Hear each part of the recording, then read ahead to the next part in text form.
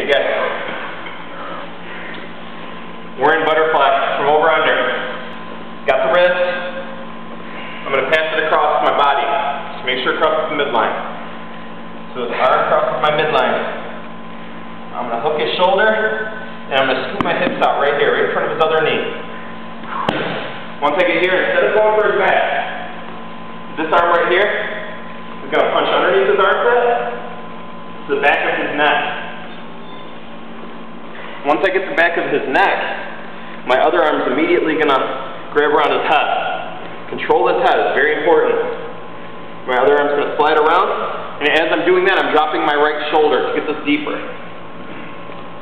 Hook the bicep, I'm holding the back of the spine. Now, to finish, I can simply fall back and squeeze my elbows together, or I can step this leg through. See, just like our technique prior to this, sweep them over, finish here, more of a neck crank though, or on my knee, I'm going to bring my foot across, windshield wiper, knee on stomach, or side mount to finish the Darce or Brabo.